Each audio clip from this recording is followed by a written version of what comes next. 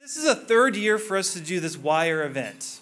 And when we thought about this 4 years ago, I thought, hey, we need to figure out ways to take university professors with all the research that they're doing and figure out how to match that, make value to the community, and translate that and have a dialogue. And so one of the words we used was exchange. Now, I purposely wanted the exchange part of this, and I want you're going to participate today. The idea of this exchange is, although professors are doing research, they're thinking about things that are of value to their research side, but there's also value to the community. And the exchange part is they need you for the feedback loop of what they're researching. You're going to give them valuable information. And for the last 2 years, we found that to be true.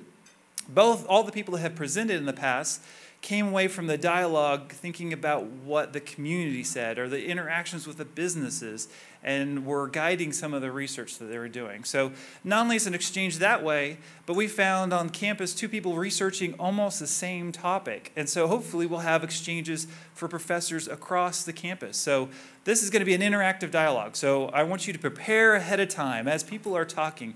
Think about questions. Think about how this relates to not only your business, your community, or maybe just as a higher level thought that you want to kind of get across or understand that might be useful in this dialogue.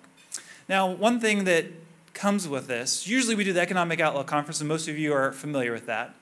I already know exactly what the person's going to say. I know the outcome of where we're going. I've planned every detail. In this one, we've done a lot of planning, but I purposely want this to be kind of messy. I want you to kind of be the counter argument, think about things and interpret. And I don't know what the final conclusion this is. This is kind of like my 5-year-old daughter. I played Lincoln Logs with her. Everyone knows what Lincoln Logs are, right? So when I sat down with Lincoln Logs, I looked at the instructions. I put the sides on. I put the top on. It was clean. It was done. And when my 5-year-old daughter started doing this, she put some Lincoln Logs on, and she looked over, and she found some Weeble Wobbles and put them in the center. And then she looked over and found some checkers and kind of touched it and figured it out. And she didn't go by it, but she created a really unique and useful tool herself that was beautiful, but she didn't have to follow all the instructions. And that's kind of how we're going to have it today. It's going to be a little bit messy, but we will come up with something a little bit better. We'll see how they interact with each other. So the creative class. Now, I've been out talking to businesses for quite a few years, talking about different issues, and one of the things that I hear quite often is this retention and attraction of key skilled labor. And when you push back and try to understand who are those within this key skilled labor, and we start talking about this, there's a concern amongst Wichita about being able to retain them and attract them. And then when you start pushing back, I'm not so sure the community really understands what that really means to retain and attract some key skilled labor. And I'm not sure we also know the nuances and difficulties of doing that as a community or as a business. So I think when we presented this topic of the creative class, I think this is actually quite relevant to Wichita. And I'm not so sure that everything will be just simple and easy to think about this creative class. And so I think as you dialogue with this, push back a little bit. Think about, how does this really work? One of the things that I found fascinating, and one of the many presentations I did, we talked about skilled labor, and I presented these different types of skills by purses and was trying to interact with the HR group. And one day they said, oh, yes, we've got skilled labor. They're really good. And we can look, and you can look on our website. We've measured skills and knowledge categories on our website, and we have good labor. However, our ability to attract and retain the very high skilled, the super creative, they might come, but they kind of slip out of our community. And I found that interesting when I had that dialogue, and it wasn't just engineers, it was architects, it was everything. It was multi-sectors, where they don't quite stick around very long in this community. But we still have good labor, it's just not the really top knowledge, the super creative people. So I share that as to think about that. Is that a true statement for your company? Is that a true statement for Wichita? And disagree all you want with that, because I think that will help us to get a bigger picture of what we're going to talk about. I want to say a thank you to our media sponsor, KMUW. They're also a great partner with the university. We love KMUW. They did a lot of advertisements for us for this event, so thank you, KMUW, for your support. Our promoting partners here, we have several of you in the audience, and you guys have a lot of the key relationships in the community. And not only have key relationships in the community, I see these partners here really taking this information and thinking about this. So we're going to talk about it today, but how does this apply for entrepreneurship? How does this apply to workforce and so forth, the young professionals? So I see these groups also carrying this information out and taking it out to a broader audience, to Wichita, or in the state. So another one I want to bring attention to is WSU-TV. They do a lot for the center. They're really one of the backbones to what we do when we produce content, and they're a useful tool for delivering content to this community. So they're recording today.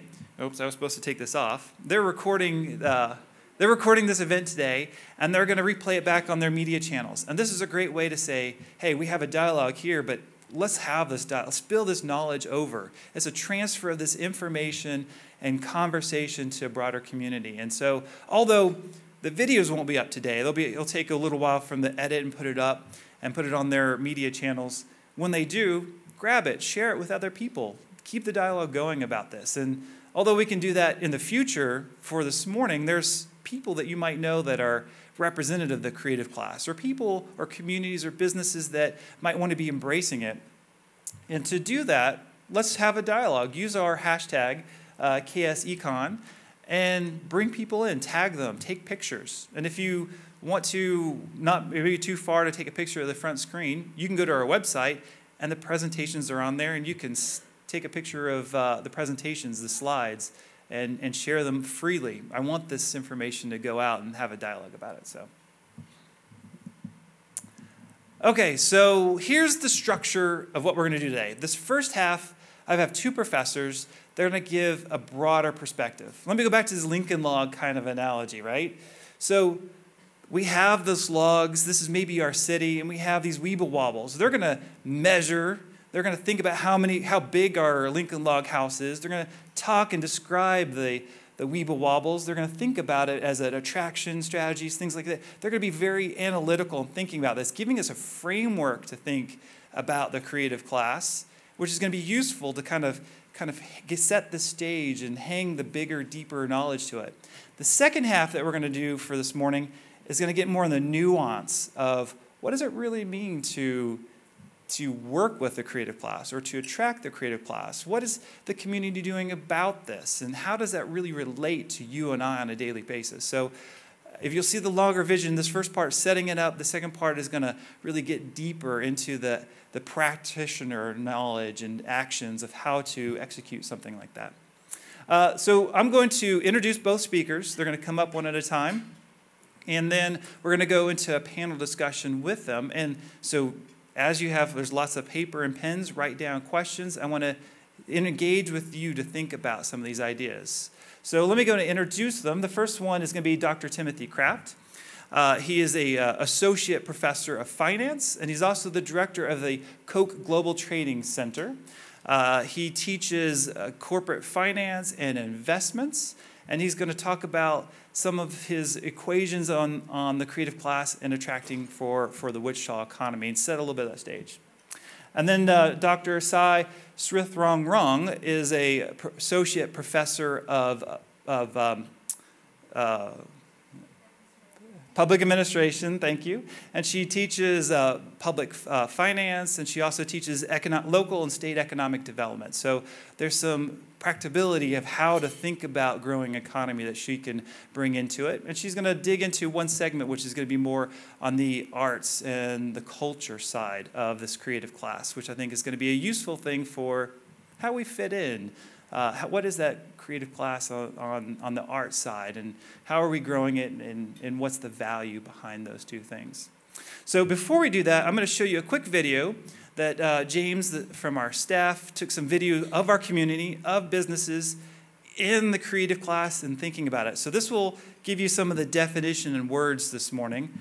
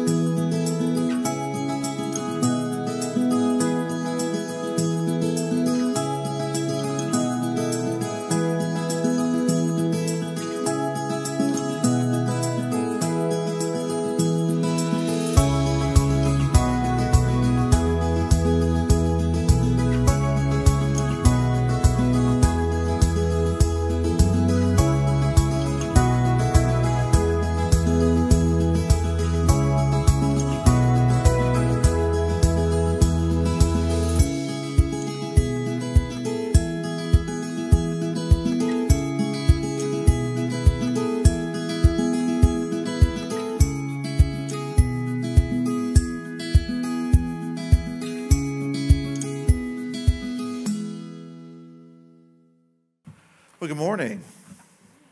Glad to see everyone here this morning after a very rainy evening, but just said my name, excuse me. Just said, as Jeremy said before, my name is Tim Kraft, and I'm a professor over in the business school at Wichita State University. And as many of our city council members and the mayor are probably happy to know, I'm also a resident of the city of Wichita for the last 17 years. So obviously my interest in this topic is more than just academic. So to give you an overview or idea, so what I'll be talking about today, just that obviously we're talking about the creative class. What I want to talk about in my presentation is give you sort of an overview of thinking about how cities actually grow. As you can probably guess, there isn't just one way this happens. Regional growth is very multifaceted. And thinking about this, and as we'll see when we go through my presentation, and I'm sure the other presentations today, is that you'll see that's really a more interdisciplinary and it's going to have to be a very collaborative effort in thinking about all the different sort of parts that are moving together to bring economic development, obviously, to our region. So to give you an idea about my agenda today, as I said, I wanted to sort of begin, and don't worry, as Jeremy said, I would be talking about equations. There'll be no equations in my presentation. But I want to give you a sense of, sort of in a traditional sense, how people think cities or regions grow. Then obviously talk about the creative class. Then talk a little bit about something called, it's from Rust Belt to Brain Belt. Now, I'll be honest, I did not coin that term, but we'll talk a little bit about that later.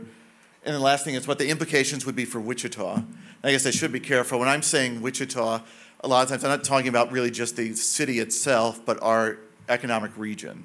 I could be very specific and say I'm talking about our metropolitan statistical area, but in a census, or how the U.S. Census sort of defines that is basically, imagine there's a core, city, and then all the areas around it that rely on it for, there's a lot of economic connection with the surrounding areas. So for the city of Wichita, really the MSA is really the city, and obviously Sedgwick County, and then the surrounding counties. But to give you an idea of the economic strength of talking about the region as a whole and how it might grow. And so the first thing is, and obviously a lot of policymakers like to know this, is sort of how do cities grow? How does a region grow? And by this, I'm really talking more about economically instead of just number of people in the area. And so it's kind of a chicken and egg story. So of course, which comes first? Do people follow firms? So from a regional perspective, should we worry about firms moving to our area? And then obviously people will follow them, looking for jobs. Or is the other way of now thinking about it is that it's really looking at how are firms following people.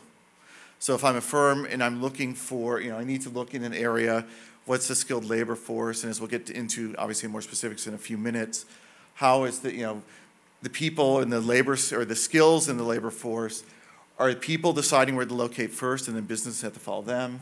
Or does it go back to, looking for firms to locate in your area first that would bring people? And the quick answer is, just like the chicken and egg story, is really both things are going on.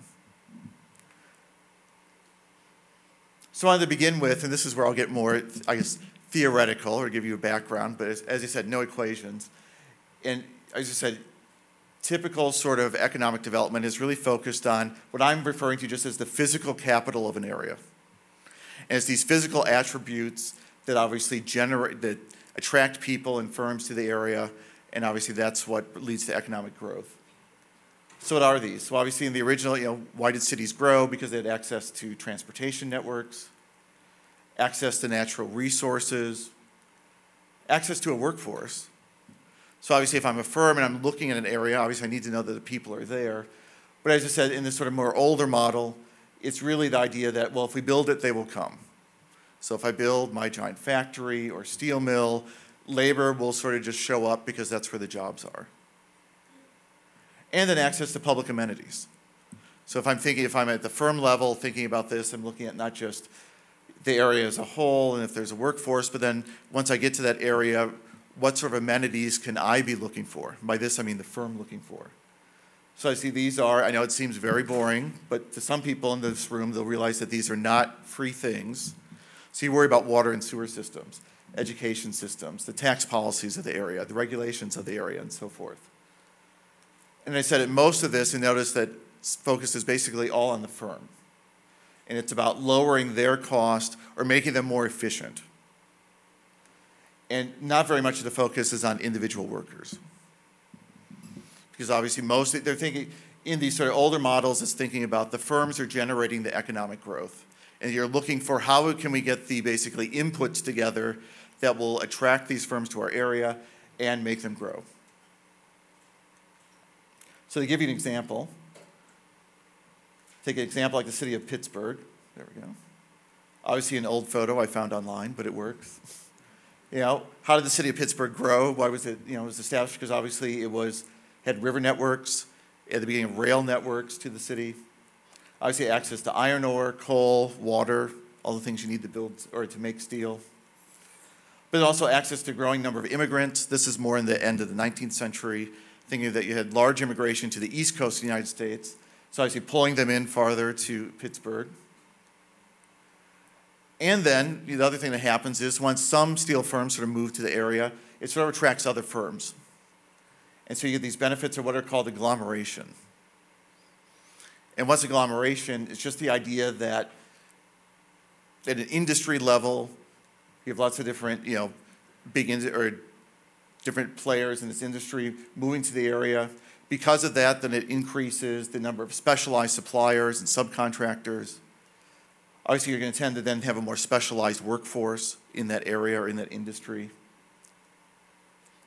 And then the other part, and this is actually very important, the idea that you have more communication within the industry.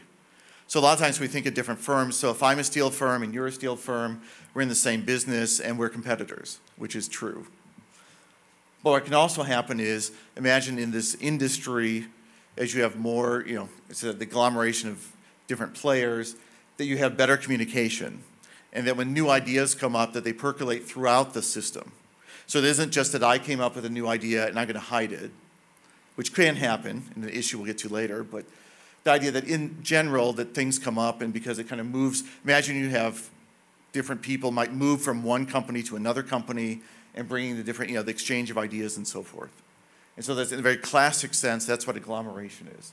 So obviously Silicon Valley is an example of this, obviously with high tech, obviously Pittsburgh with steel making. An example I'll talk about later with Akron was actually in tire manufacturing.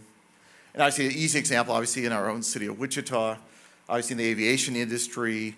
You have the big players, obviously, But then there are for the big players, I think people forget that there are numerous small, subcontractors, suppliers, and so forth working in these networks. And obviously, it's the combination of all of this together that leads to economic growth. So, oops. Oh, it's thinking about it. Oops. There we go. Oops. All right, let's see if we can. Thank you.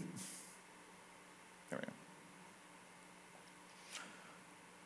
So, as I said, those were what I was talking about, more the physical capital.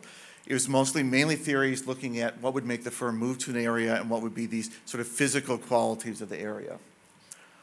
Imagine what's happened sort of more than the later, 20th century is a focus on human capital.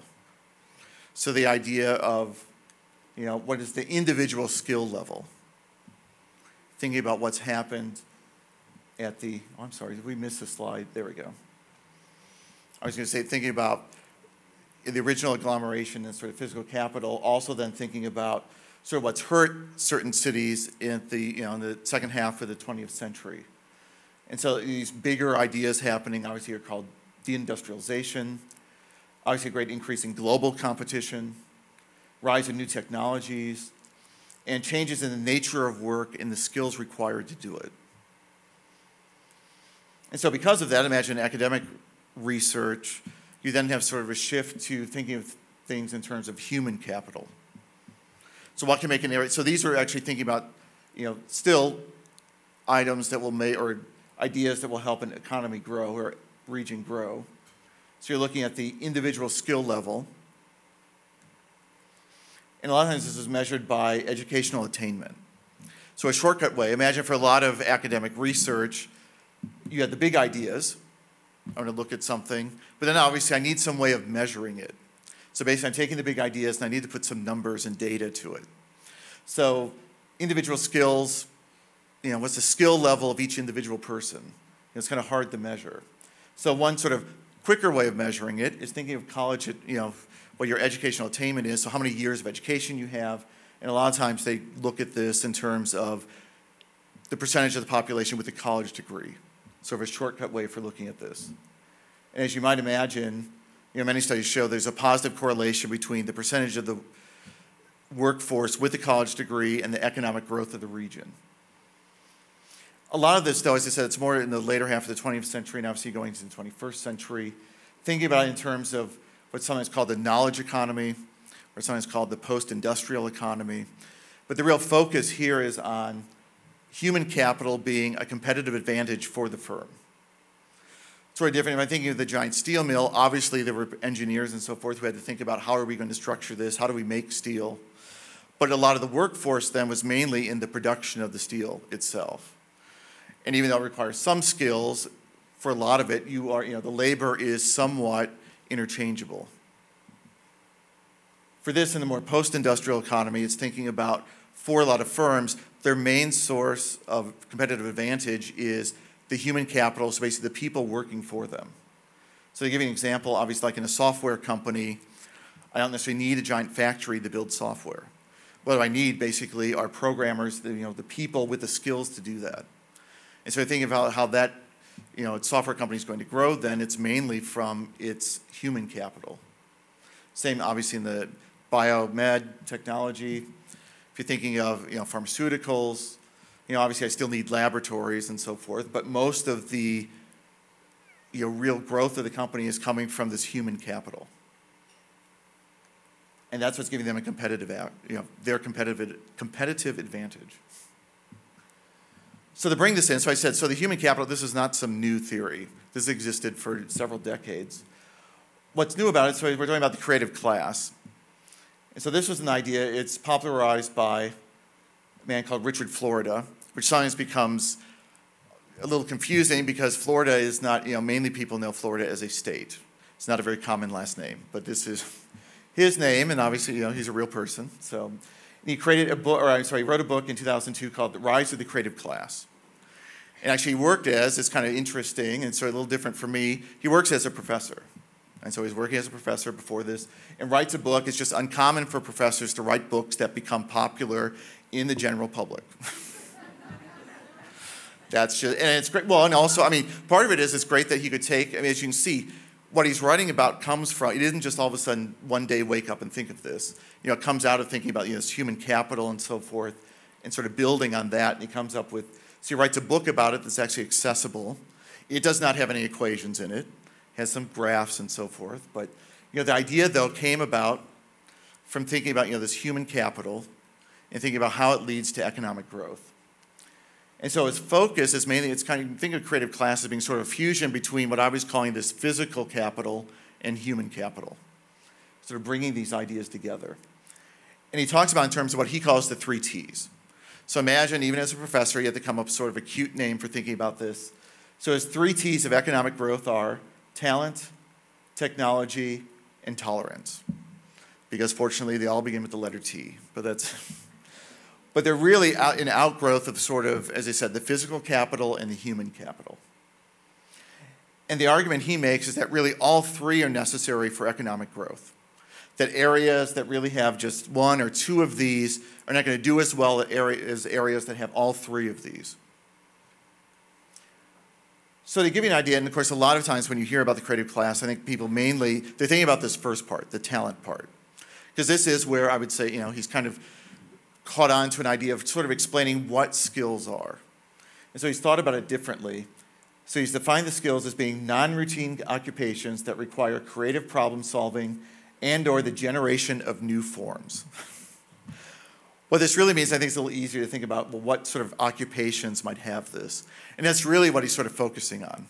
So as I said, human capital for a lot of, mainly focused on educational attainment. Whereas a creative class is sort of thinking about skilled labor or skill, obviously human skills is being more defined by the occupation that you're being, that you're working in. So these are, scientists, engineers, high-tech workers, even architects. There's some architects here in the crowd today, but obviously you're creating new forms. Believe it or not, professors, I'm not just saying this because I'm a professor, but you would list it. These are ideas of people who are doing research, analysts, educators, librarians, that you're taking information and changing it, making it more accessible, creating new, obviously taking these large data sets and finding what are the themes that go through it. But also writers and poets. These are people who are actors, designers. These are people who are, looking at things from maybe a different perspective, but also they're creating new things. And as you saw in the video, it also talked about the first, I guess, kind of 3 lines I have here are what are science referred to as the super creative core. And then obviously there are the creative professionals, so healthcare professionals, business management and finance, and legal professions. But thinking about these are areas where really, and this is sort of the big justification of this, is the idea that you are working in an area where as your work, you're more autonomous and that you're also, the idea that you're creating something new. That as part of your job, it isn't just that you're doing a routine thing every day, but you're presented with new problems, new challenges, and that you're thinking about different ways or new ideas to solve them. Oops, sorry. And so to give you an idea, if you think about it in terms of this, so in the United States, this would be about 30% of the workforce. To give you an idea, back in 1980, this was only 20%. And if you go back to 1900, so, well, now 117 years ago, there's only about 10% of the workforce. And obviously, then most people, at least given this sort of theory, then basically most of the workforce then is in either service industries or working class industries. So one thing, and this is actually and I agree with this. Imagine when people, so when the first or the creative class kind of first came out and it gained popularity, because the kind of idea, well, isn't everyone creative? We as human beings, so I'm calling these people creative class, and I'm saying that that's about 30% of the U.S. workforce. But we are all human beings, and so it kind of implies, well, the other 70%, it's kind of giving the implication that they're not creative, and that's not really true. The way he's looking at this, so I will use his real quote. So I will give him, because obviously he has dealt with this feedback from his theory, is that basically all human beings are creative.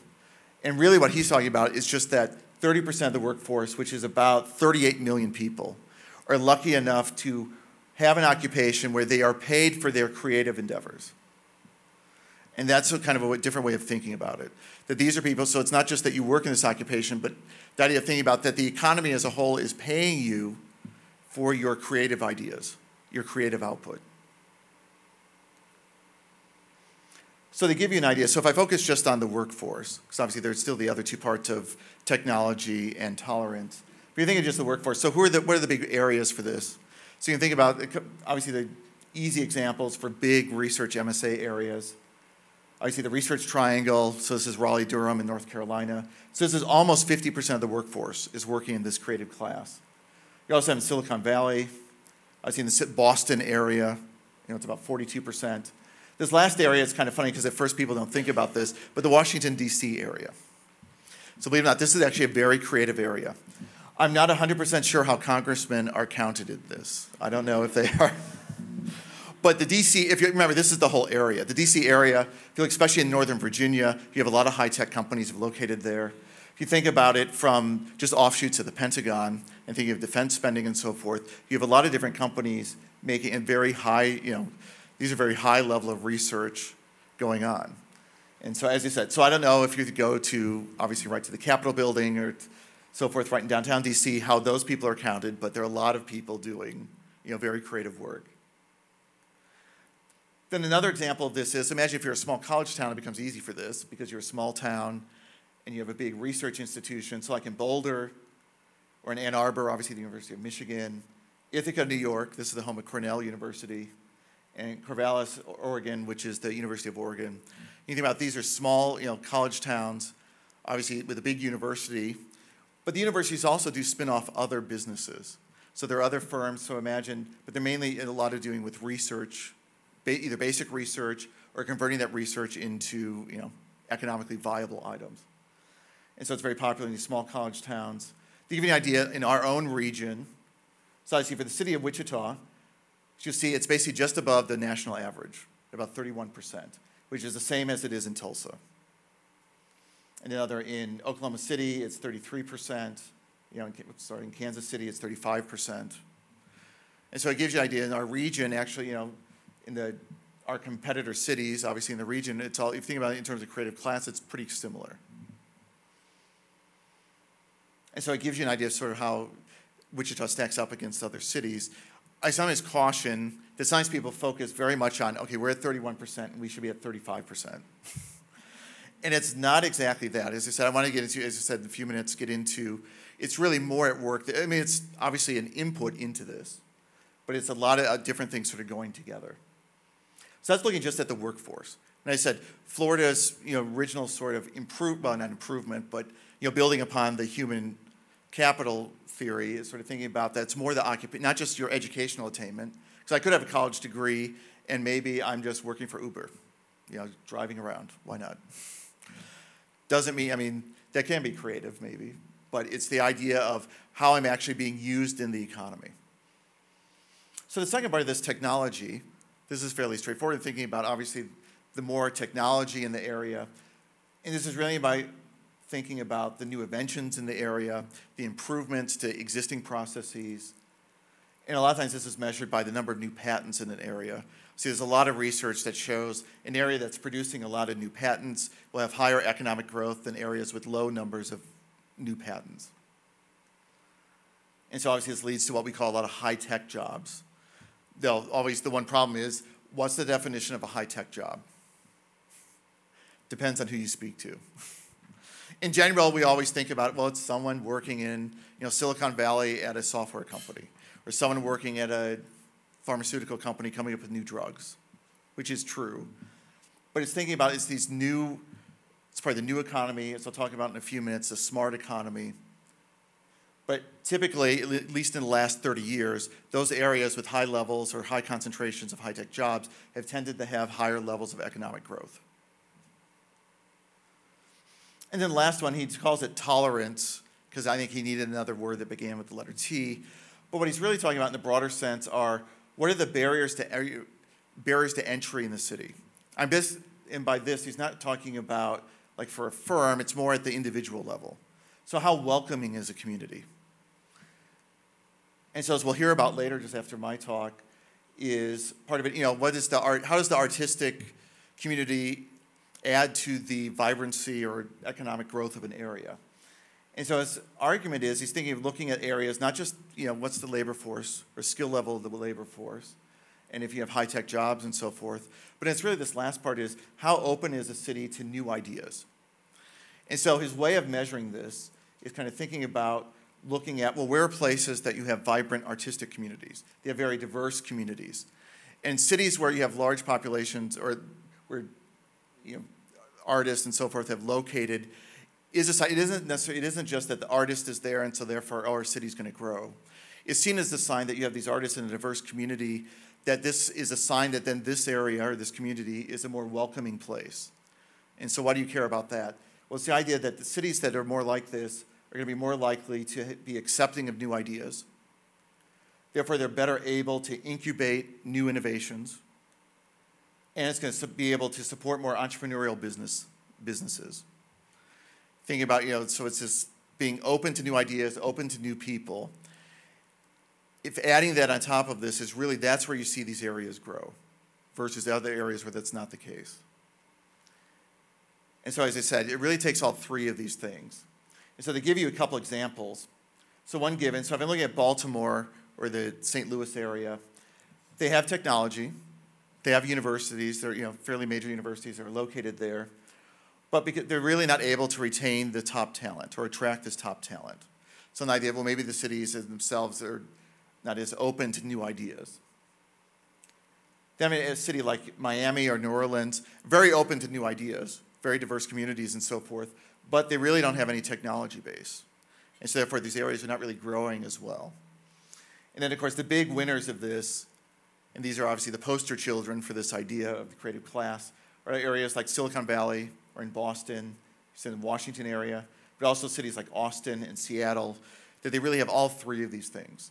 So not only do they have a large creative class workforce, and obviously a lot of high-tech jobs, but this idea that they're very diverse areas that have low barriers to entry. So these are areas that are more welcoming of new ideas and new people and so forth. And obviously, at least in the last 30 years or so, these have been the big winners in the economy.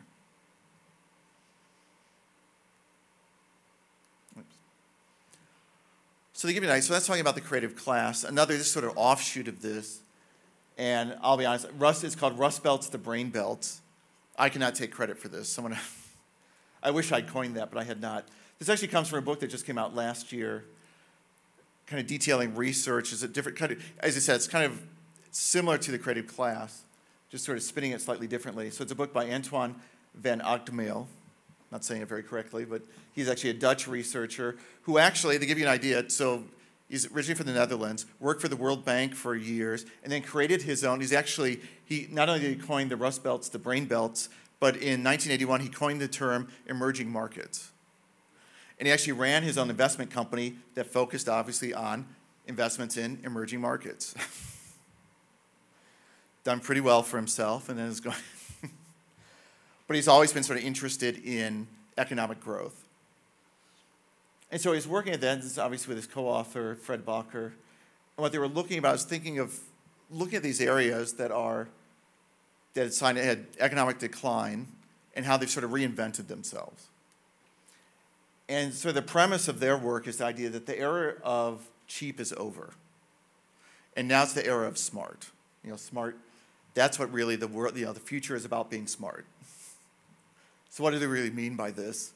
This is really just the idea that smart innovation is sort of taking over from cheap labor as your competitive advantage.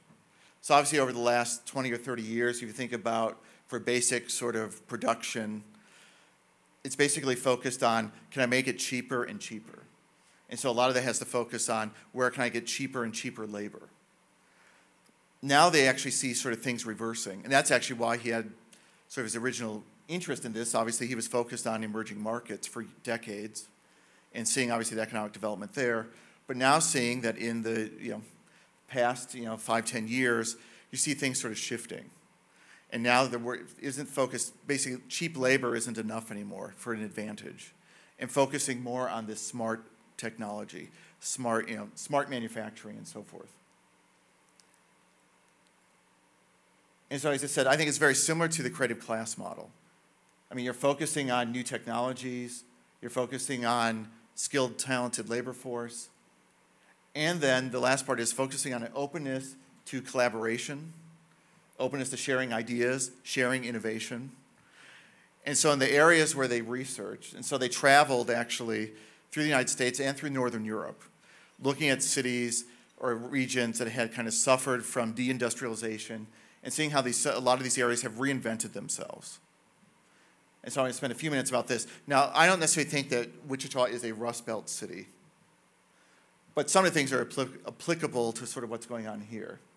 So they give you an idea. So who are these areas, or what are these areas? So you have Akron, Ohio, which has now become a hub for polymers. And so I'll go through an example of that in a second.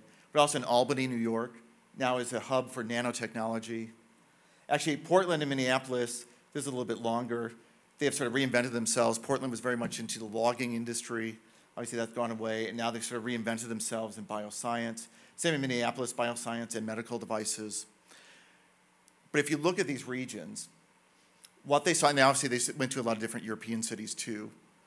They sort of reinvented themselves. They came up with these common experiences. So I thought this was very interesting to talk about. The first one is that each of these areas had a life-threatening situation. And by this, it means a life-threatening situation to the economy of the city. But fortunately, at the same time, these regions tended to have universities performing world-class research. And this gets into their idea of sort of growing for the creative class. They're looking at these areas are trying to deal with complex ideas that really require interdisciplinary approaches to solving these ideas or solving these issues. And then there was an openness to sharing brain power. There was a connector. So somehow there's either a person or a series of persons that sort of could make the connections to help this happen. And then an infrastructure that attracts, obviously, and retains top talent. And access to venture capital. So basically, you need some money. But how do all these things interact? So I'm going to use the example of Akron, Ohio. So how many people have actually been to Akron? I've been there. I'm going to say, how many people have been there in the last 5 years? That's good, a few. I have not. When I was in Akron, it was probably in the late 90s. But Akron has had a big transformation. But obviously, they've experienced all these things I've listed here. So Akron had what I would call a very life-threatening situation. So in Akron, basically the crisis is they were center of tire manufacturing. The 4 large U.S. tire manufacturers were all located in Akron. And for decades, the city did very well. And then sadly, basically in the early, mid-1980s, it all fell apart very quickly. And you went from producing all these tires, millions and millions of tires a year, to producing almost none in a very short number of years. And so how's the city going to react to this? Then so Akron does have a few things going for it. So they had the University of Akron, which, obviously in the heyday of the tire manufacturing, had done a lot of research in, materials research, a lot of it doing with, obviously, materials that go into making tires. And then Akron still had, a deep skill set of material, basically people who knew about materials and polymers. So imagine tire research was also going on there. And so obviously, as I said, this happens very quickly, that the industry sort of almost collapses. And so how does Akron respond? And so a big part of this is, well, you need sort of a connector. And so in this example, the connector actually was the president of the University of Akron. He was working, obviously, this is in the 1990s, as president of the university, seeing that there's a need for the university not, to obviously part of the community, but also to help not just lead the economic development, but obviously the university can't, in and of itself, make economic development happen. But he really thought that the university could be at least an incubator for doing that. And so working with this, obviously, they create a polymer center. Now, is anyone in the room an expert in polymers? I'm not either. Yeah, you might. You're going to know a lot more about polymers than I. Polymers are basically coatings, which at first sounds very, so imagine like a wire, and there's a coating over it. Well, that's a very low-tech example.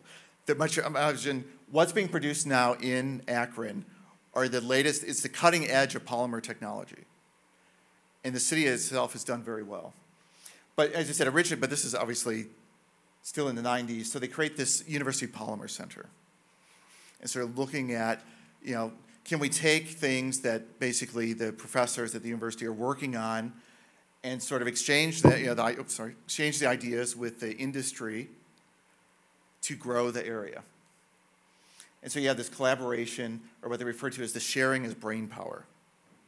And this is really the hardest part to happen, because it's not, okay, so some professor might come up with an idea, here's a new polymer, but if you don't really share that with the industry, and then the industry also sharing, obviously, their capabilities and their knowledge with what the academics are working on, this really isn't going to work. And so the hard thing is getting what they're saying, share the brain power, is that this is really a two-way street. They're working on bringing all these players together, working for this sort of bigger cause. So obviously their idea was to basically work on improving polymers. Then once they were starting to do this, I mean, this is one of these things that sort of grows over time. Then they're able to convince other companies that were not in the Akron area at the time to move their research to Akron, because of course all these different things are going on. They also look out, the state of Ohio had a fund called the Third Frontier. Don't know where they came up with the name, but so the city, from the state, this is at the state level. So the state was using this in the early 2000s to push money into high-tech jobs in Ohio. And so it was a big help to kind of the right moment. This is one of these things, a lot of it's also timing, that things happen at the right moment. And so what happened for them is that this money sort of showed up at the right moment to really build on the momentum. And so now Akron is a world leader in polymers. They've also moved into other new materials. They're also moving into bioscience.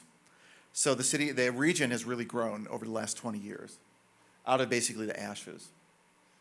So they give you an idea. So what are the implications for Wichita?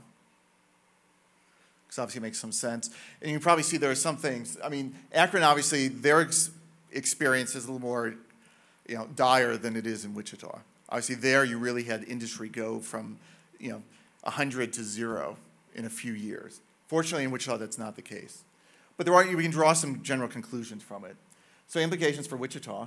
One of the things, obviously, that I see as a big help for the future growth of Wichita, obviously, is the WSU Innovation Campus. It's the same idea, sort of like the original Polymer Center at the University of Akron. It's the idea of being an incubator for new ideas, obviously working with not only academic research, but working with the different industry in the area to come up with not just to come up with new ideas, but then how can we commercialize these ideas? And so a lot of this, to be successful in Wichita, is going to be building on these connections then. Can we get this research to move together, to share the brain power? Another thing I think this is important for kind of broader, going back to the skill set of Wichita, is keeping WSU graduates in Wichita. Actually, this is sort of an extreme example, but imagine the College of Engineering, at the undergraduate level, about just over, 22% of undergraduates are international students. But at the graduate level, so these are people getting a master's degree or a PhD in engineering, about 3/4 of them are international students. And so this would be a great way to keep, obviously, highly skilled people in our area. Now, obviously, we don't have complete control over that. Obviously, the city does not control what immigration policies are and so forth. But if you think about a resource for Wichita, this is an untapped resource, not completely untapped, but this is an area where they really help the city of Wichita to grow. Then, of course, building on our low cost of living, the different amenities in the area, of the artistic community, being open to new ideas. Fortunately, Wichita does have a history of being an entrepreneurial city. So and part of that is being open to new ideas. In the early 1950s, what's a pizza? Who knows what that is? Why would people care? What's a franchise? But then new ideas take off. And then really, as I said, the bottom line to all of this is being able to build on all these different parts and build it into a bigger ecosystem to sort of bring these things together. And that's what really will lead to greater economic growth. Well, thank you. Thank you. Thank you. Yeah. All right. Good morning, everybody. My name is Avipavi Sithongrung, and my student and my colleague and all of us here are welcome to call me Sai, which is my nickname. I am an associate professor from the School of Public Affairs and Administration at the Wichita State University, teaching public budgeting and state local economic development. I am here today to share with you for my study result that I am kind of excited on the topic of the causality or the causal linkage between the creative class and local economic growth. Well, this is the outline of the presentation. I am going to focus on my study is really focusing, so I'm going to be specific about the background, the literature, theoretical framework, data and empirical approach, and empirical results, and implication and conclusion. So first of all, let me argue this. If you get the job offer, the same exact job content between the two towns, the same exact payment, between the two towns, but one town had local cultural richness, art, symphony, theater. Which place that you would choose to accept the job? So that is my motivation of my study is that, I really want to, I apologize, this is the study background. So basically, I really want to understand part of the job is to ask how and why. Being a professor, we need to understand how and why. When Richard Florida, as Dr. Kraft presenting it, that, hey, creative class is going to enhance local economic growth. Well, the big question for me is like how and why, to what way.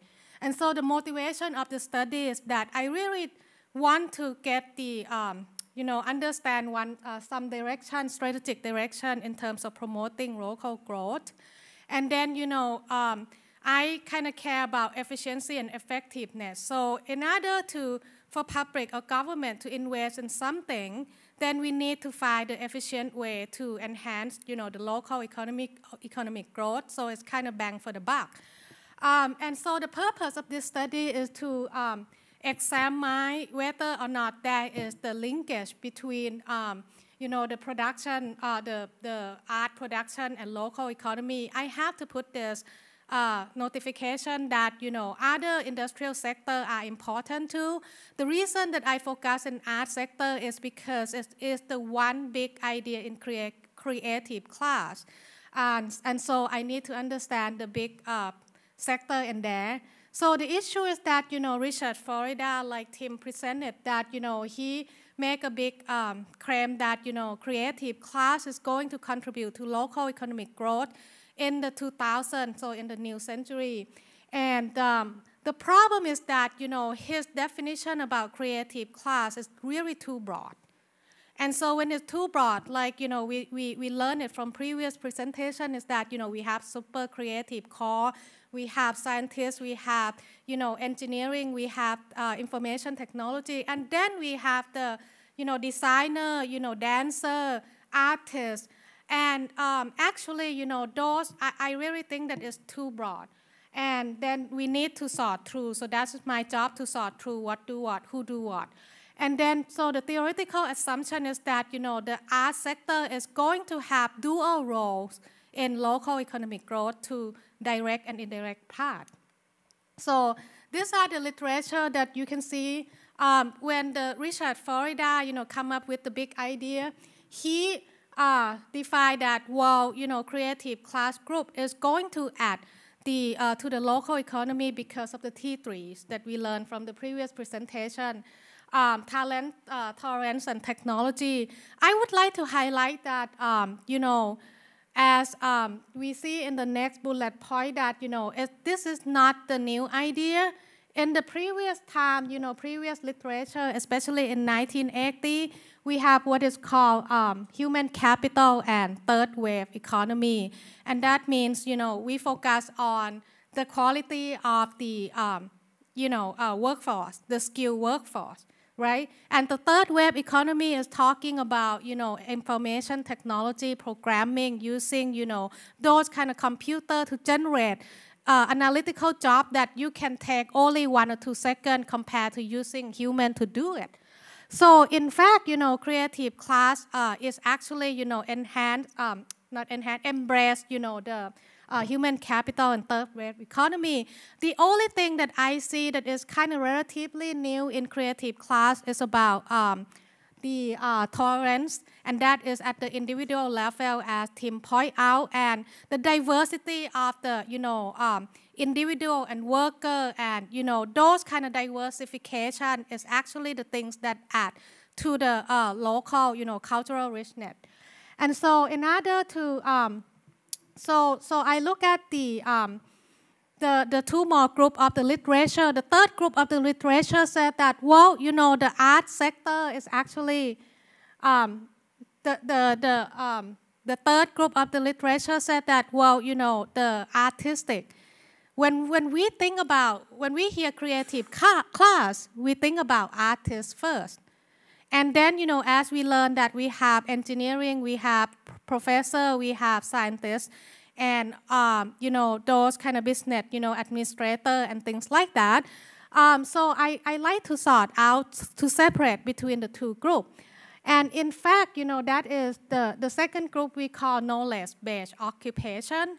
And knowledge-based occupation is basically are those who get formally trained by in educational institution.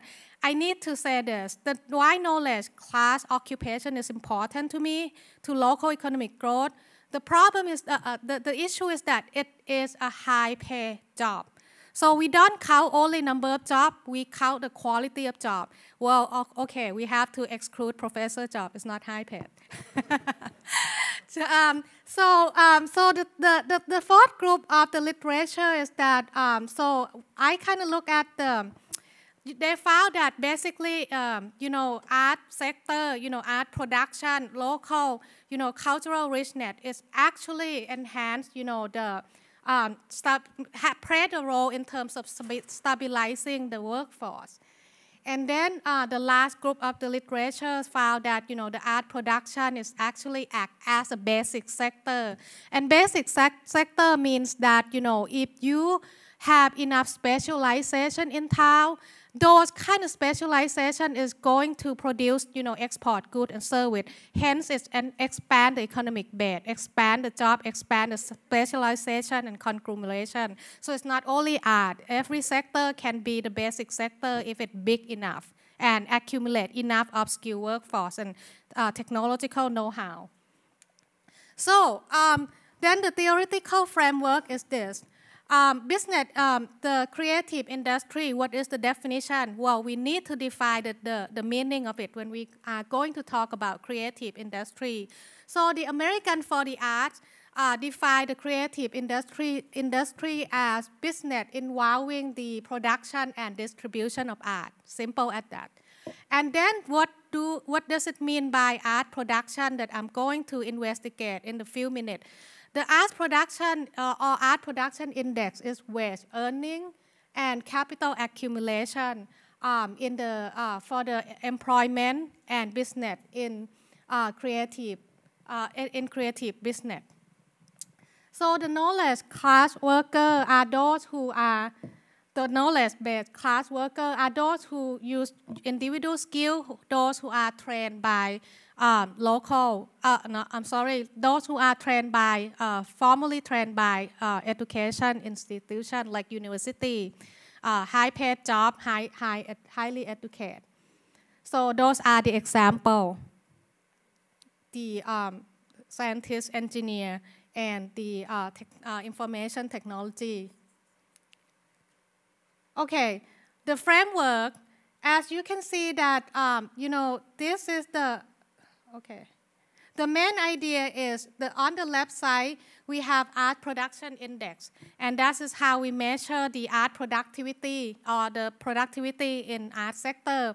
And then it plays two roles in the local economy. The first role, as you can see, is the green arrow, that is the direct part, which is normal. Other sector can play that role too as a basic industry. Once we accumulate enough specialization, it is going to enhance local personal income, and that is the measurement of standard of living. So it's not only productivity, but it's standard of living. And then the second role is indirect part.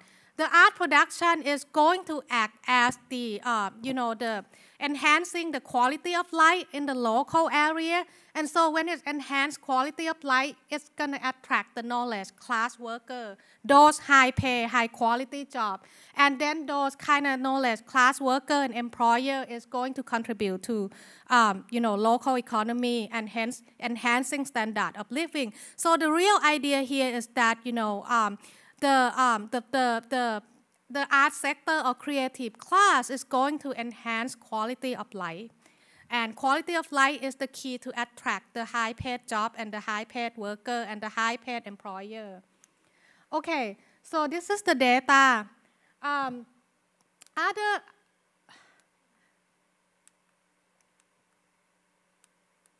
Other variable, as we can see, we have private stock, public stock, and total employment. Those are kind of other traditional growth factor that, it had to be in the framework when we need to understand the role of art production.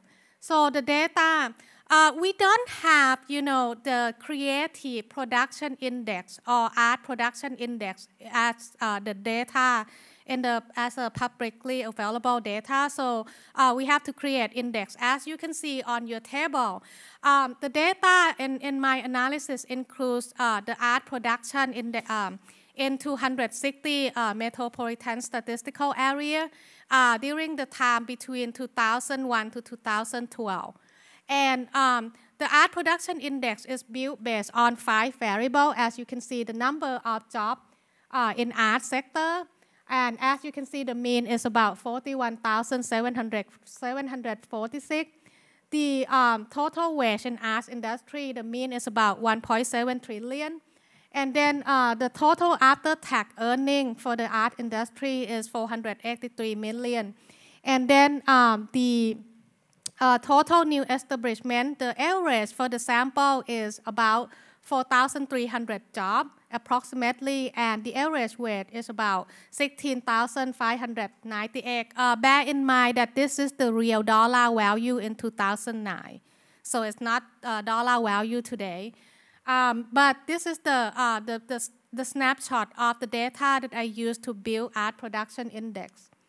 So in your handout, you can see the rank of the art production from the first, city to the last city. The first city, I think, is New York. And as you can see that the index is ranging from 11.18 to the lowest one, the 260 rank is Cumberland, and that is minus 0.54. So any positive number of the index show that the city is, the level of art specialization and accumulation is above the mean. And then any index that is minus, it shows that it suggests that those cities had the level of art, skill accumulation and specialization below the mean. And so who are the mean in our study in the handout? And the mean in our study is Knoxville, Tennessee. The index is about 0, and then Boise, Idaho. And I think, we can think about, that is the abstract when we use number. But if you think about, okay, what kind of level of art and local cultural richness in Knoxville, Tennessee, that is the mean across 260 cities that we can see. I think Des Moines, Iowa is about a little bit above average, and that could be our benchmark that we can compare and contrast with. Okay. So the empirical result, as we can see that, I was not told to not present the equation, but apparently I did something behind you guys' back.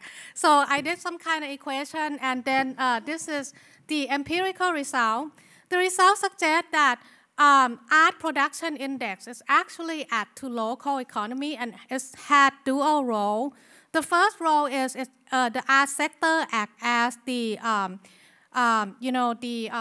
the basic sector. Of course, when we have enough specialization, it's not only art, manufacturing, trade, wholesale. Those can be basic sector exporting goods and service, and hence, we enhance the new economy because we have new face in town. And but so in that kind of direct path, we can see that for every 1 unit increase in art production index, that means the more we are specialization for 1 unit, we're gonna see the local personal income enhanced for 1.8%, all else equal. But the highlight here is the indirect part. The role of art production in terms of enhancing the local culture, quality of life, and things like that.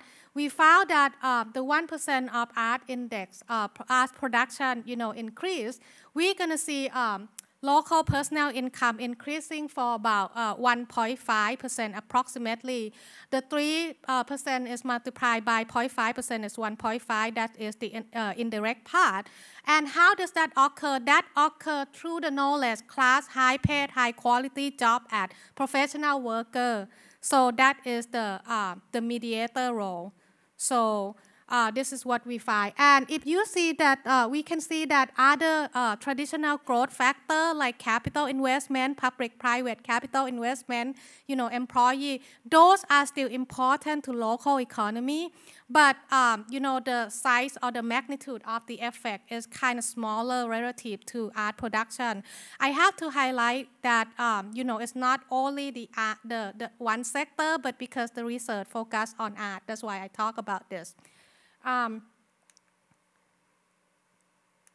Okay, so the implication, what does it mean for the result?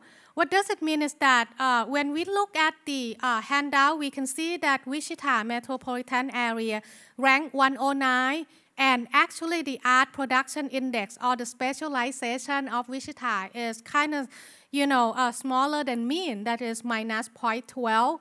And because of that, what does it mean to us? Because the research, as people say that, we are academic, we say things that might not translate well into the practice. So this is the practice. So for Wichita, as you can see that the art index, the art production is about minus 0.12. So our specialization is below the average. And then on the average, our personal income is about, the mean personal income across, 12 years is about 28 million. We have knowledge class employment for about 280,000. That means, the high-paid, high-quality, super creative core. This is the basic data. We have 26,000 approximately for number of art jobs. So what does that mean? If we are to enhance, our art specialization to that of equal to Des Moines, Iowa, and Des Moines ranked number 54 in your handout, and the index is about 0.09. So, of course, number doesn't mean anything, but if we kind of contemplate for the level of art production and specialization in Des Moines, then we can see that if we have those kind of, activity equivalent to that, we will see direct income enhanced for about $110 million, and this is constant dollar value, the value in 2009.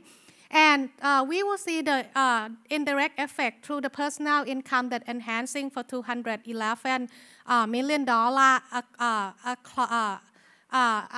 across through adding 841 knowledge class job or the high quality paid job or professional job.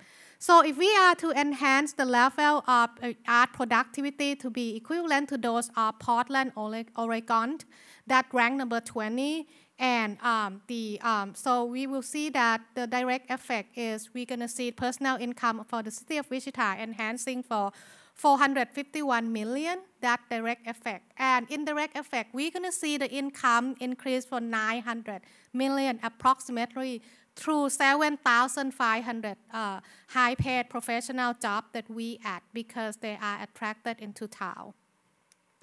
So the conclusion is that art and cultural sector, serve two roles or dual roles for the local economy. The first role is adding, export, basic economy. So it's it's creating, exporting goods and service. And then the second role is, enhancing quality of life, and in order to attract high-paid knowledge class worker and to get more business conglomeration. So supporting art industry to accumulate specialization in art, produce efficient and effective way to spend dollar. And I'm not saying that it's the most or the only one way, but it's the way that we might be able to bang for the buck because it had two roles. And when we spend at one time. And I know that, in the literature we talk about, Richard Florida talk about, not only human, but, have the graphic, painting and things like that. So it's more like paying on in terms of infrastructure and have artistic, in the bus station and things like that. But I am more attracted to human capital and quality of the workforce. But those are combined because it enhances the atmosphere. And then the traditional growth factor, capital, labor, and those are things that we can't ignore too. It's still important as much as, the creativity and diversity and, cultural richness. But nowadays, as I teach local economic development, I would like to I kind of emphasize with the student that the quality of life is probably a big thing in terms of attracting people into town, because the basic the basic and old theory about economic growth said that the more number of population, the better economy, and that means we can't accept population decline. So that's all for my presentation.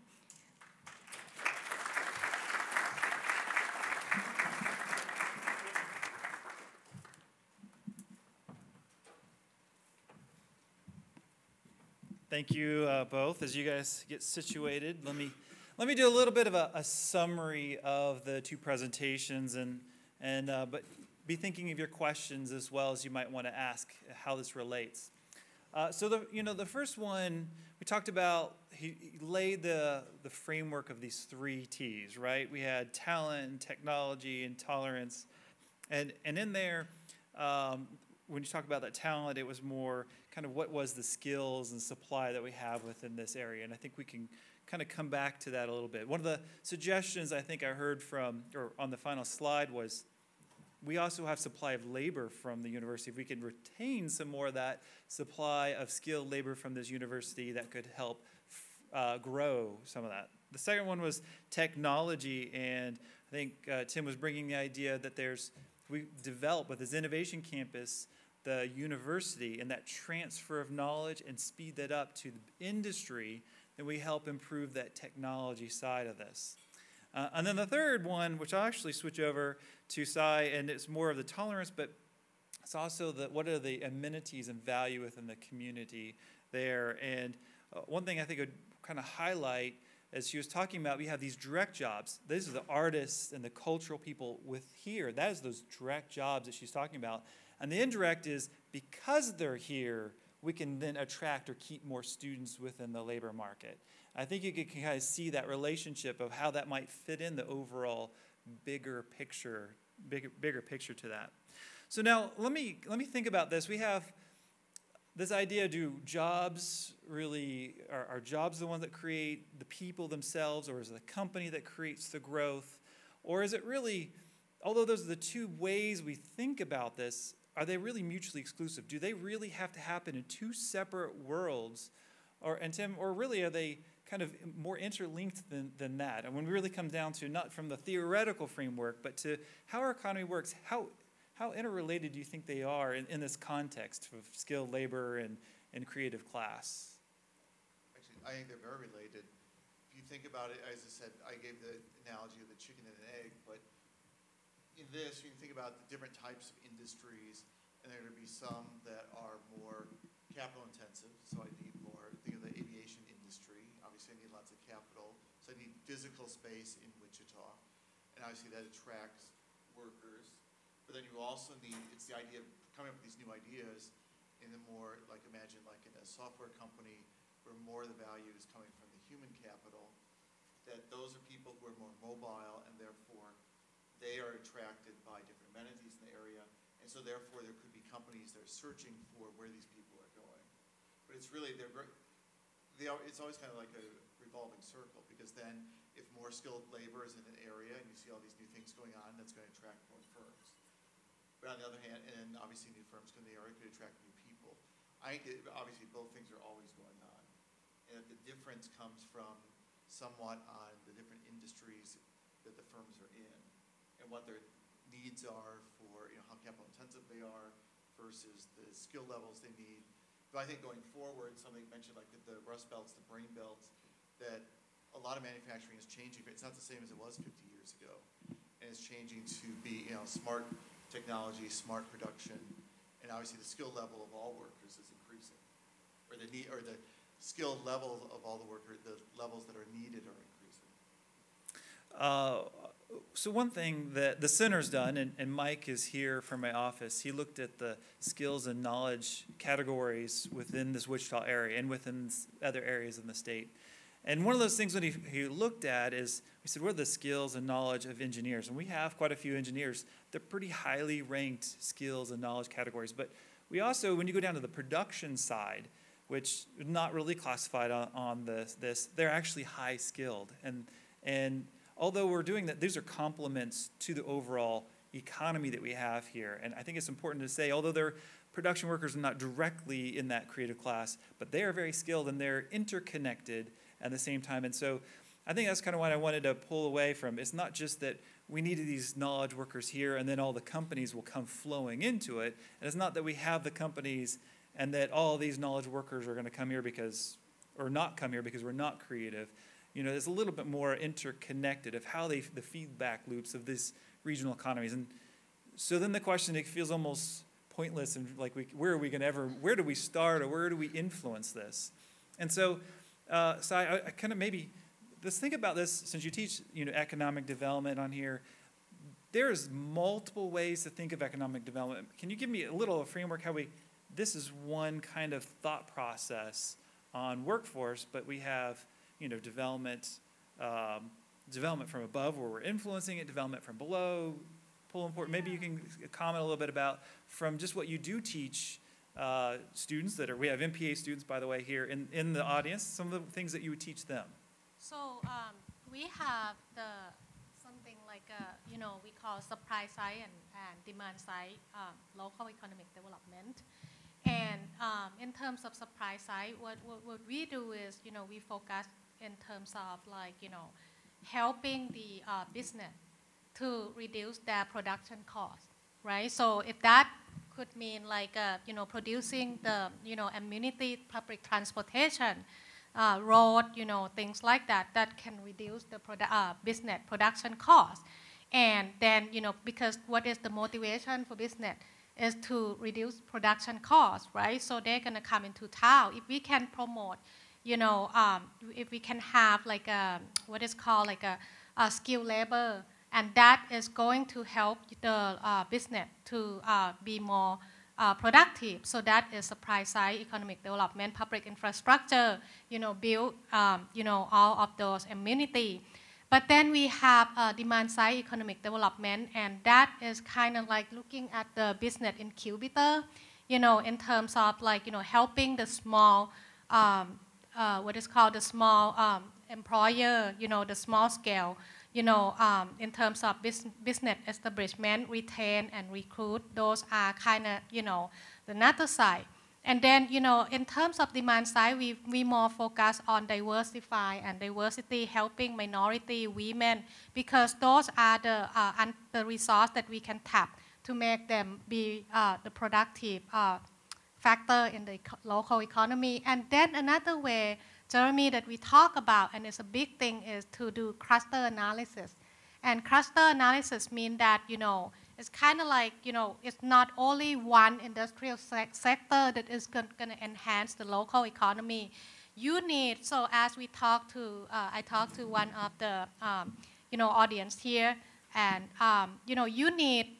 So for example, like software, design and marketing, you need the skill that is kind of intersect, like, programming, computer skill, and also you are the designer, the web developer. Those are kind of cluster development that you need multiple, industrial sector that can enhance each other to move together. The key is to do the analysis that where we are and what are the sector that we need in order to support us strategically to move forward. Right. So, how does that relate to and even the businesses here? When you're talking about clusters, there's a group of organizations or businesses that feed into each other's loops. And so, as that cluster builds, sometimes they keep building more demand for other companies.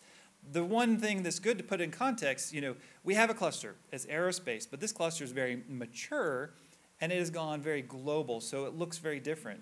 Now, this is actually more of an opportunity really for our region because we can say, okay, how do we redefine this cluster around other technologies? And that's really the question where, how do we embrace this knowledge category, knowledge class, and fitting into these new clusters that are emerging from it? And one of the analysis in my student in my class last semester, they did the analysis particularly about Wichita area.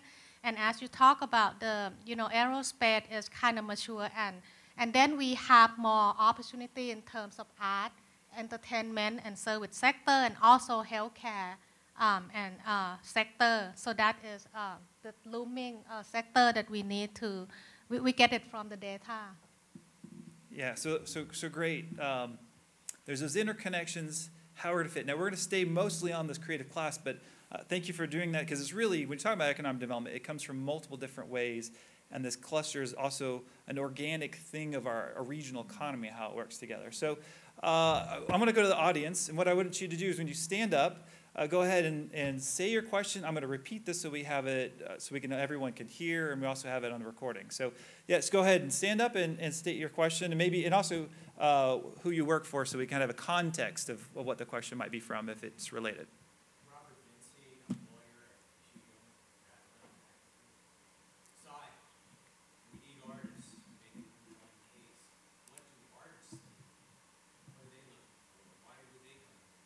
So this is Robert. He's a lawyer, and he's talking about, the question is, we have artists, but what are artists needing and looking for? So, Sayo, can you go ahead and maybe respond to that question?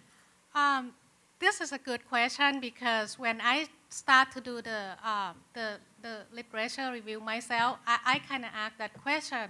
And what is kind of particular characteristic of them that, why they would come. So in one of the literature that I studied, they talk about, the artist group in Montana. And those people are, they're correct, they are different than other knowledge class. And so in the literature, they say that they would be attracted into town because they see people who are like them. So the previous, art, the level of artist people, and also, like, for example, in Montana, they have a lot of, the university had a big role in terms of, having professor and department that generate the artwork. And one of the conversation, the interviewing in that literature is that, the artists are influenced by, for example, the beautiful scenic that kind of make them become more creative in terms of producing their work. I was having the same reaction, laughing, but actually, and they love to, stay in the same place where they are their colleague. So for example, when I was in Omaha, Nebraska, the level of artists is increasing because they have art gallery that the city can play the role in terms of, through the fair and festival, and then it's just like, we go to our academic conference, or you go to, lawyer conference, that you see the same people in the same occupation, and then they exchange the idea. So basically, the small group of the artists is going to attract the larger group. And so it's about, the skill and specialization that is kind of unique. So in order to attract them, the literature didn't say, but to me, I would think that, as a, the university, the public, sector, the community, we have to make the atmosphere that kind of conducive for their creative work. So yeah, I hear you. So part of this is public infrastructure, but part of it, you said there was a festival, if I heard in this. Yeah, they so have part of this was also organic that moved behind activity it. art gallery, art, what is called the gallery hotspot, like in Omaha, that, every 3 months there will be artists come and then, they kind of show their picture and their creative work. And then they kind of have round table and things like that.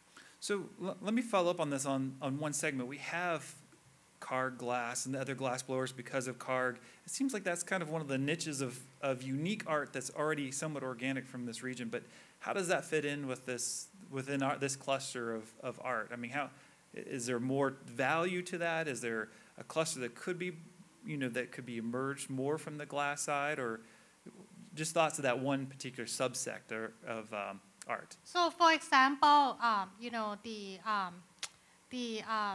for example, if you have like a dancer, so they are going to be attracted into the place. So, for example, like, the place like, well, if you think about New York, they have people who like value, the going to theater and value the dance, ballet and things like that. And of course, they have more fundraiser and, donation and things like that. But they are going to be, so your question, what is? I was thinking Karg Glass seems to be somewhat organic here. What's the value of that one segment, and can that be a unique way of growing our art and culture class here? It cannot stand alone, but it needs to merge with. So for example, like dancer, it will be merged with entertainment, and other like university usually be a big role player in terms of education and entertainment and cultural creator, something like that. So I hear it's much more interconnected, is what you're saying. Yep. Another question from the audience?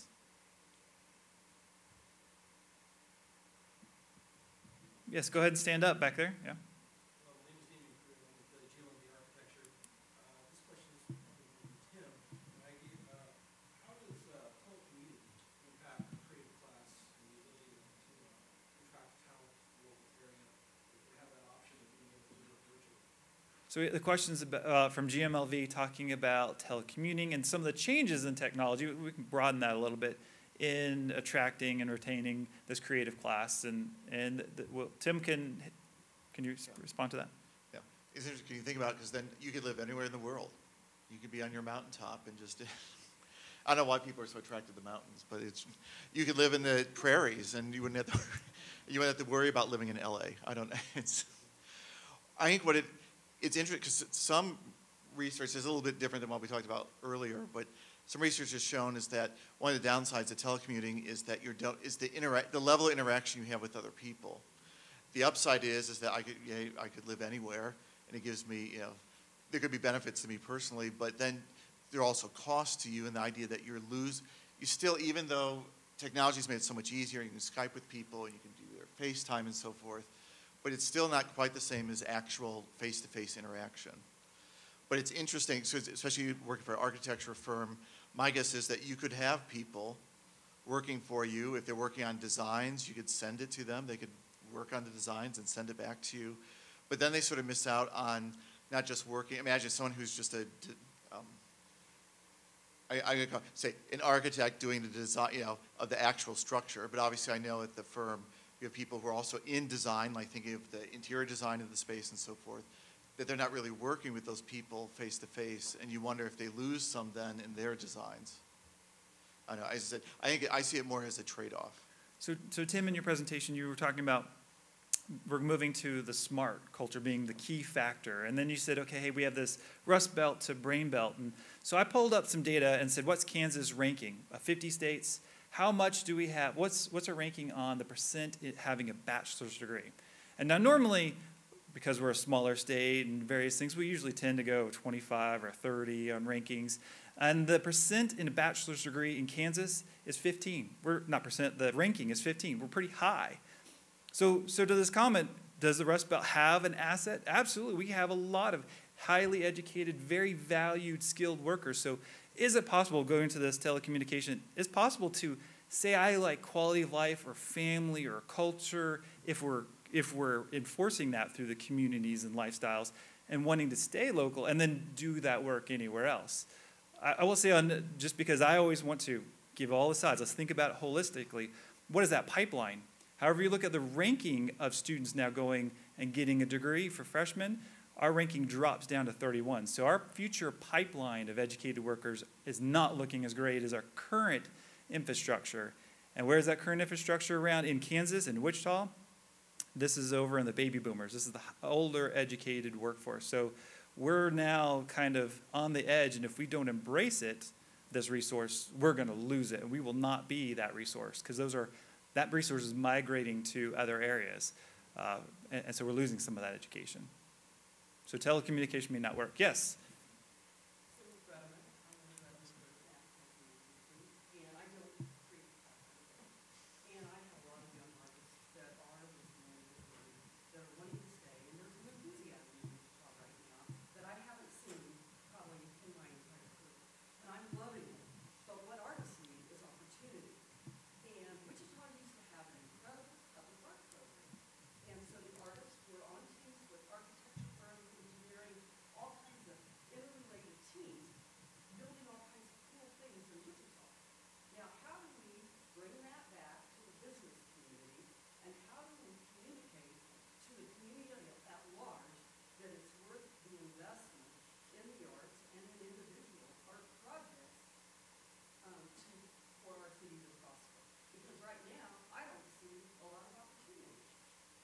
So thank you very much from the Gretelman Group, talking about you're working a lot with artists and asking about public art, that we had this history of public art, and then where can that happen again to create some of this value? And so maybe you want to respond directly to that? I would say that, it would be more like other, it's not only art, group, but other groups. So one of the things that we have in public administration is, to have like a, community awareness. And so in that case, we need to get more like, the group that kind of value, and then we send we have the dialogue, and then we communicate. So I would think that, the way to do that is, through, the network, the local network that, kind of make it larger and larger as the time go by. The second thing is, we have the Chamber of Commerce that I think, in the business side, that I think, they can help you kind of promote and enhance, the good and service to, export it to outside. Because that is the business, local business, local economic development organization, that they can help you in terms of marketing and advertise and find the channel that you can release the goods and service. Because I think that is going to be the reverberation when it's become like well known. Then the attention will come. So the city has a group of people that do, the chamber has a group of people that do city to city. And one of the visits they went on was Chattanooga, but there's some other examples where there was public art that was on purpose and how they influenced it. And it didn't actually have to come from all public dollars. It actually was just an influence. And as I recall, Chattanooga, and I don't, go check this out, because it's been a few years since we did that one. They created a street that no one wanted. I think it was kind of somewhat abandoned. And the city kind of repurposed it and then got a few artists to come in there. And as they started reviving that area, because this was area that was very depleted and was not looking good, the artists created value for that, so much value that property value started coming up. They put art on the street, and then people started moving in and buying it, and it brought property values. Then they started moving down the street to cheaper areas because artists didn't have the money. So I haven't seen that as a direct strategy where we have someone that is in thinking that on that level of a strategy for economic development, bringing some of those art communities together, not necessarily having to be all public cash to do it, but trying to take those areas and infuse some of that. Some of that we're seeing through downtown development, and I think they're thinking about properties and connections and then public spaces, but there probably could be a little bit more as a strategy for our community where we say, okay, hey, here's an area that is not looking good in downtown. Why can't we give this over to a group of an art community, really reinforce that as it grows. So I think that's a good idea, something the community probably could think about to help embrace the art community a little further. Do we have one more question, and then we can, yes? I'm Susie Finn from the Chamber, and here's a question for Scott. And it's really interesting to see that if we bring that art index up, how much growth we can see in employment here. What are some actual tangible things that would allow us, if we were able to do those, to bring that index up to where we saw in the Des Moines report? All right, so Susie's asking, what are some tangible things we could do to bring our art index up? And by the way, just in context, her proposal was not going from, the very bottom of the bucket to the very top. I think she was just trying to move up to a more reasonable community. I think it was Des Moines, right? Des Moines shouldn't be that far out of our strategy for, the Midwest. And so I think it's a reasonable kind of stretch goal. I think we've already started hitting at some of those ideas, but do you have some more formal? I know you're thinking broader from an academic, what is that relationship, but have you thought about more detailed what could be done in the community to bring our art index up, to influence it at least? First of all, the index was measured in terms of the, the number of art job establishment and the wage for the art job, the income. And so my answer would be focused on, having the employer, the job employer, and have people who value the art, goods and service, and enhancing the numbers of artists. Of course, in the literature, especially Richard Florida, talk about a lot of enrollment and infrastructure. So, for example, he said, put the art, the picture, the art picture, in the bus station to create, those kind of enrollment. Those are infrastructure investment. But to me, I think the first thing we need to do is to enhance more number of jobs. And that means, it's like other local economic development activity, for example, the small town in Kansas that I teach my students, we have practitioners who come and they don't talk about art, but when they talk about enhancing more number of jobs, most of the time you become salesman and go attract, and ask the business to relocate. And that we might have to start doing that from the scratch. Another thing is, to link it with the previous question, Jeremy, the art could link it with tourist industry too. So for example, if you have more museum, if you have more theater, those are the indirect way to attract, the art worker into town. Okay, so great comments. What we're going to do, let me give you a little bit of summary, then we'll go to a break for 10 minutes. We'll come back at 9:45, and then we're going to switch over and get to more of the practitioner side, discuss some of these things. Maybe some of these conversations will spill over in our dialogue, but we'll talk a little bit more on the interactions with some of this creative class. Maybe art will come up more. Let me give you a bigger picture. We had those 3 T's. Let me come back to them. When you talk about talent, we have talent. I mean, there are some unique talents that are within this region, but I don't think we should be so overly optimistic because I think we are missing some of the really creative and really skilled, high skilled people that are just not staying or being attracted to the region. And that's an issue for our region. We should not just go away thinking everything's glossy. Technology, although technology and patents, we talked about ourselves being entrepreneurial. I've looked at lots of data. We, declining in some of those areas of what those innovations. Now, all innovations are not going to be patents anymore. There'll be technology that are spilling over. And so we're not seeing a lot of that. And sometimes the atmosphere behind to encourage people to create patents are the flow of income, the risk of almost failure of an industry are where you start seeing some of those demand for it. And we haven't really seen a turn yet, and we're not really quite there. The infrastructure is being built right now. We are not there yet to really turn that corner to be super innovative, but we could be getting there, down the road, 5, 10 years down the road. And then tolerance, the score, coming down, below average is probably not necessarily where we would like to be. I don't think anyone else want to be below average. So when you're thinking about the art community, I think we need to figure out where are those assets. I mean, it's not just, I mentioned Carr Glass, but I think that's a unique segment that we have here. But we also have quite a bit coming from the University for Art, and there's some other, not just WSU, but the other universities for dance and so forth that are actually some really good cultural amenities that we have that we just haven't really quite embraced maybe or figured out how to develop. So not really high, but there are some that even from what I'm looking at that are some unique assets. You just haven't really pulled them together in a unique way. So with that, we're going to pause for 10 minutes, come back here at 9:45, and then we'll start the second part. So thank